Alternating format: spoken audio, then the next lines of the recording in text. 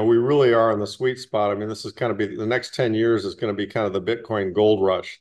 I mean, we're going to have $1 million a coin in 10 years, and Mm. that's going to be meaningful. But we could have $1 million a coin a lot sooner than 10 years also if we hit that tipping point, in my view. I think you buy it and you hang on to it, and knowing that, given enough time and letting time and adoption do its thing, it will be much higher in Mm. 5 years and 10 years and 15 years. In a previous interview with Peter McCormick, investment manager and Austrian economist Lawrence Lepard articulated the necessity of living in a deflationary world, emphasizing the need for a currency that aligns with such an environment. Lepard's investment management firm specializes in monetary debasement insurance, and he passionately advocates for Bitcoin as the quintessential asset to navigate the challenges of modern finance. In a recent interview with Luke McKick, Lepard delved into his latest Bitcoin predictions, suggesting that the cryptocurrency could potentially reach $10 million per coin due to its sustained surge in demand. He foresees Bitcoin continuing to soar to unprecedented heights over the next decade. Let's now hear directly from Lawrence Lepard as he elaborates on why he believes Bitcoin is poised for remarkable growth and widespread adoption. The adoption could happen even more quickly than we think. I mean, we just don't know. To me, it's pretty obvious where we're going, and we live in a very digitally connected world, and word travels quickly, and information travels quickly. And when everyone comes to the conclusion that, you know what, I can't trust this government, they are never going to stop printing. Mm. Get me out of here.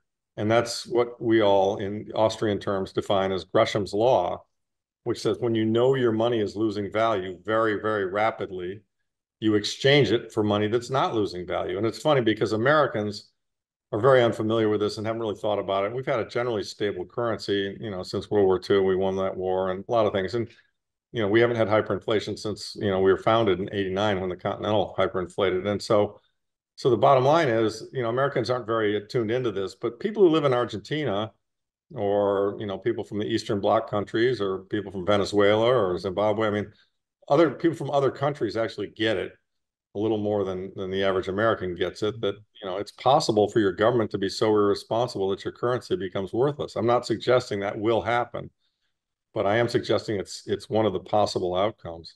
40 years, everything's going to be denominated in sats because what we've got here is a form of money that's superior to government money.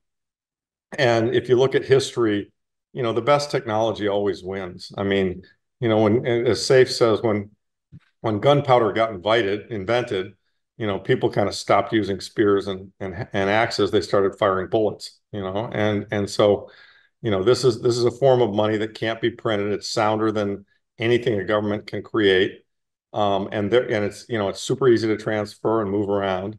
And therefore, I think it's destined to become the base layer of money. Now, is it today? No, of course not.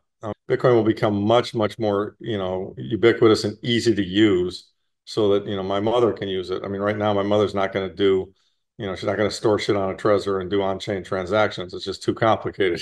Mhm. But that functionality will be available to everyone for pennies at some time in the future in a very easy way, in an idiot-proof way.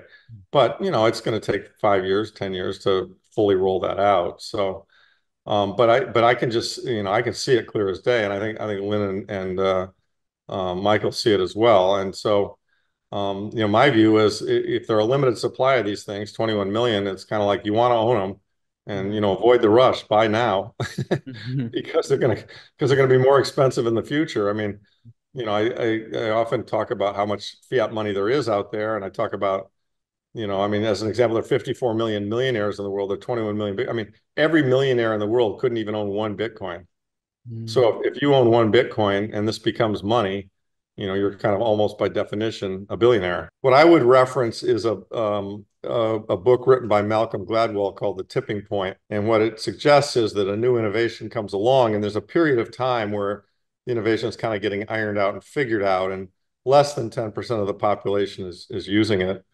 And then when you hit 10%, you kind of hit a tipping point where it's like, oh my goodness, this is real and it's big and it's important and it's a change. And then the curve gets very steep in terms of adoption. And it appears, and the measures are fuzzy, right? We don't know exactly what percentage of people are using Bitcoin, but in my estimation, we're kind of rapidly approaching that 10% point.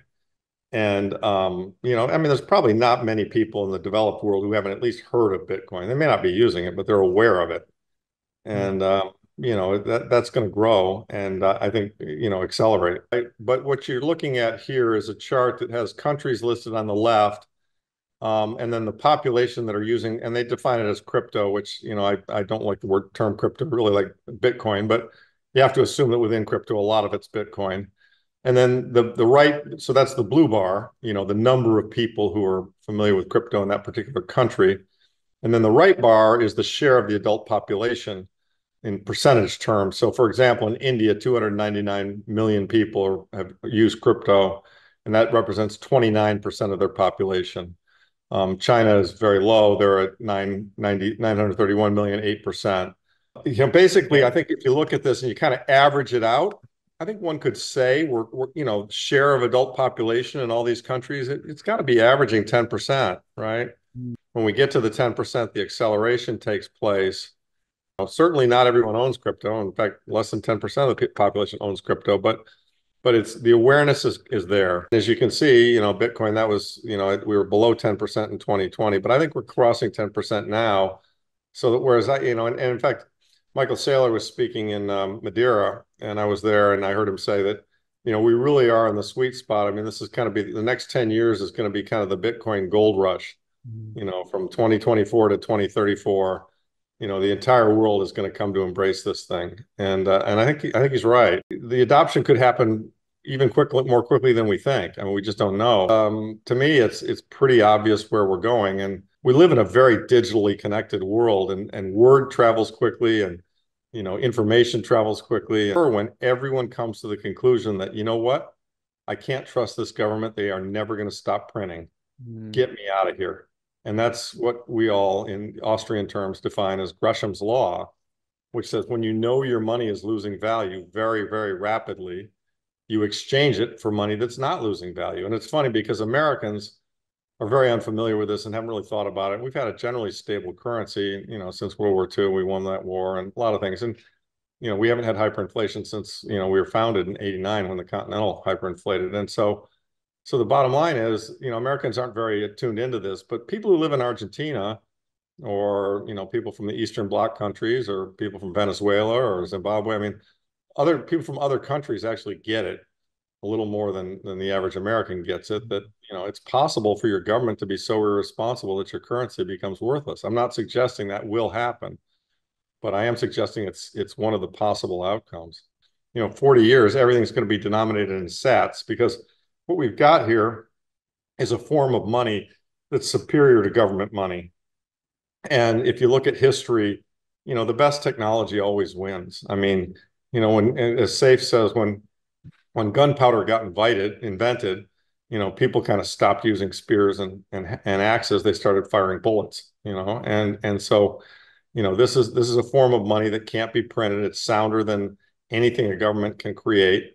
And it's super easy to transfer and move around. And therefore, I think it's destined to become the base layer of money. Now, is it today? No, of course not.